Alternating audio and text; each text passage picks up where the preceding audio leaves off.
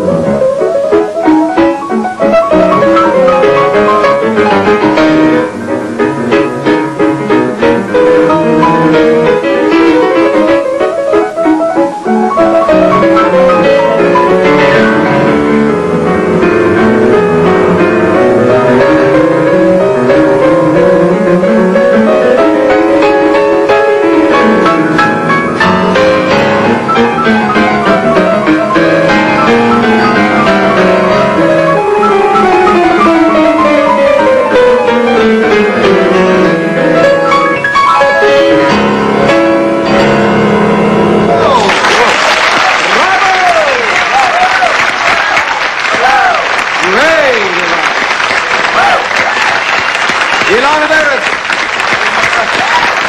one of the world's great artists. And we'll talk to her right after this message. Against our religion. Is it? Yeah. In Israel, you don't speak Yiddish. No. Because you translated her name, Vered, as meaning Vered. truth. But that means, sure Well, means from a veracity, from verite. Vered. Very He red. makes it up. It means a wild rose. A wild rose. Wild rose. Look at I didn't make this up. Oh, no.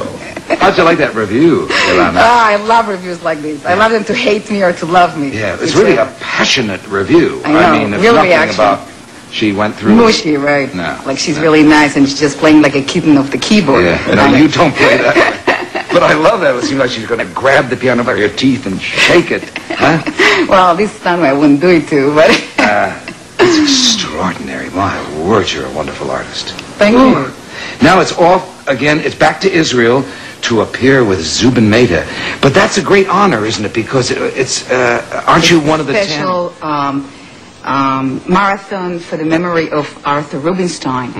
So they chose some of the world's greatest pianists to play each night a different concerto which he played. So. Which concerto are you going to do?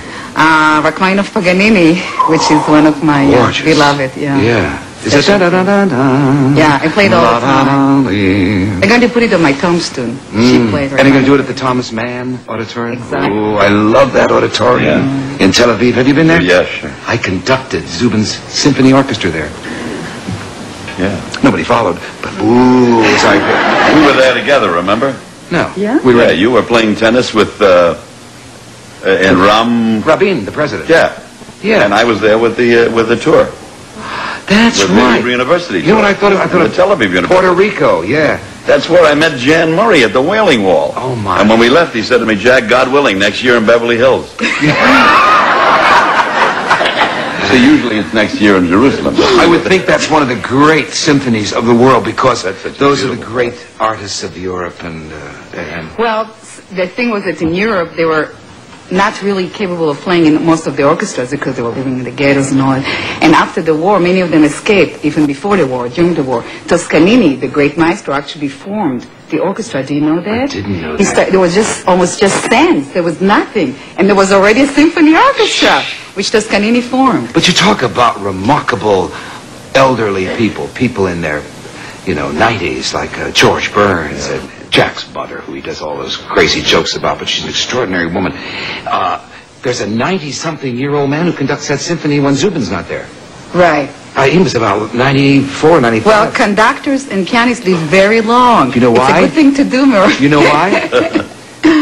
The profession that lives the longest, if you always read about a conductor, he died at 101, and he died because of the movement of the arms. Exactly. It strengthens the vascular, I can't say nothing today, the vascular muscle. Yeah. Yeah, they actually the chest in the air. said to do it as exercises. There was a study out of Mount Sinai. Every morning conduct, even if you can't, whatever.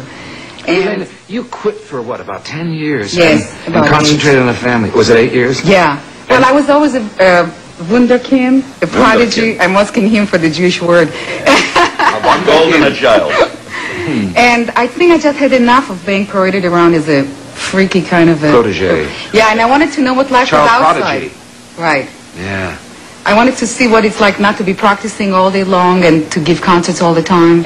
So I became a total woman. I had a child. I learned to make chicken 26 ways. I'm trying to be funny. He's sitting here. So you make a child like you make a chicken? You make a child. You take 2 onions, cut it in half. It's funny, too, because there was a child prodigy when I was growing up, and I always felt for that child. Her name was Ruth Schlenchinsky. Yeah, she was beaten by her father. That was her thing. Yeah. My father didn't beat me up. And it was so tough because that child looked like she was forced to practice 12 hours a day. And if it's not fun in life, don't do it. No, that's what Rubinstein had, which was so fantastic. Did you ever see his movie, Joie de Vivre? He absolutely enjoyed every aspect. The traveling, the women, the food, the playing. Yeah. It's an art. It is. It is. It's his son, the actor, isn't it? It's a lonely art. Huh? Rubinstein, the actor? John? That's his son. Yes, son. John, yeah. And now, conducting story, Zubin told me that. When Leonard Bernstein was conducting, you know how Bernstein loved to look at the camera? Yeah. And he realized that where his pages were, he hadn't turned, is not where the orchestra was. So he looked at the band and he went, "Don't follow me." Ilana, play again for us, will you? What are you going to do? Mozkowski, Etude number 6. It's a Horowitz specialty. Oh, I'll try. I love Vladimir. Yes. Ilana Vered.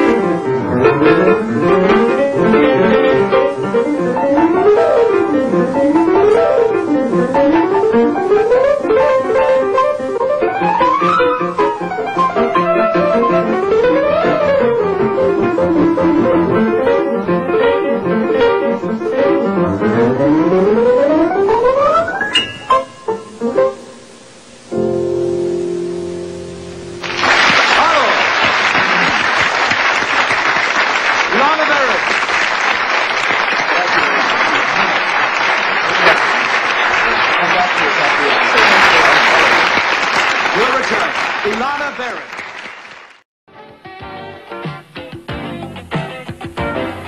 The really great artist is about to play for you. She's performed throughout the world with the leading symphony orchestras. This is her latest album, and it contains the Rachmaninoff Piano Concerto No. 2 and the Tchaikovsky Piano Concerto No. 1.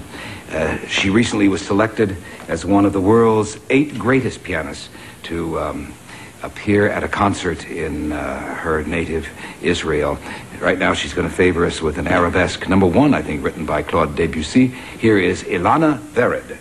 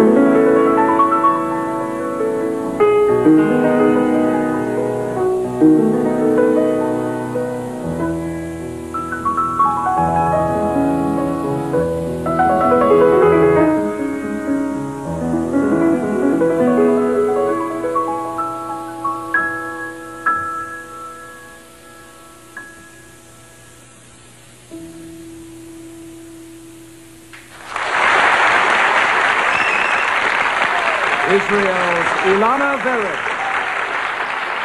She'll come back later. We'll be right back. Piano players hashing over their repertoires here. But it makes me sad when you play, Ilana, that beautiful thing like the Debussy Arabesque, and you realize that, you know, you played in your youth and now you've forgotten it. And You've just played it. You didn't forget it at all. No, I played 4 bars of the opening. Then you go on with it, I'm in trouble. What an honor. You're the only woman that was selected as the world's greatest pianists. 8 of them.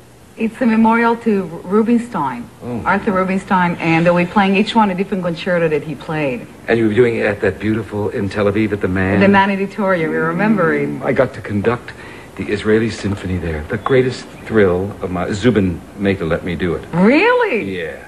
Well, I should do it again. Yeah. And you know how they all tap on their instruments at the end when you play? Yeah. They threw them at me. Get out. This young lady has moved, listen to this, for a moving company, she is a dream come true. She's had to move 27 times. About. For Just about. practicing. They don't like my practicing anywhere. What city was that in? Everywhere. Everywhere? In Paris, they threw water at me. No. They do that. Maybe you should have played some Satie or some more Debussy or Ravel. Maybe they didn't like my Israeli accent in Debussy. No, you cannot play Right. Beethoven in Paris, right? Right now, I moved to the village. I thought in the loft I could practice. Oh, yeah. Before I was a Park Avenue lady. My husband was a doctor in Mount Sinai, and I could do it. So they didn't like that. So I moved to the village to be an artist in the loft. They started rattling on the pipes. They wanted to throw me in my Steinway out. Is this yours? I'm looking for a place. It's yours. I can practice here, right? To hear you all day. Oh. Ilana Vered is from Israel. Studied in Israel? As a child, yeah. We have all the great artists of Europe there. Yes. Ooh. It's really a melting pot. Are you going to play something by an Israeli? Yes? What? I thought it's time. It is time. Ben-Haim. Ben-Haim, a Toccata. Ben-Haim. Chaim. Thank you. You're welcome. You had it today with Charo. And now she's Hawaiian, which I don't understand. The Toccata by Ben-Haim. Ilana Vered.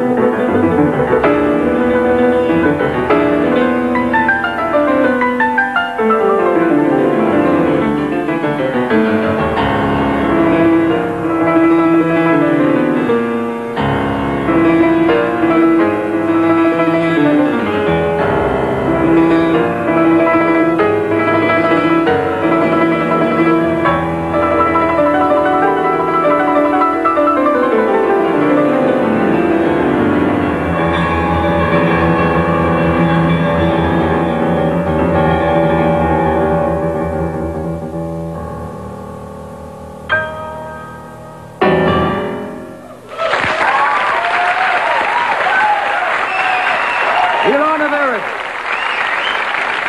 And we'll return.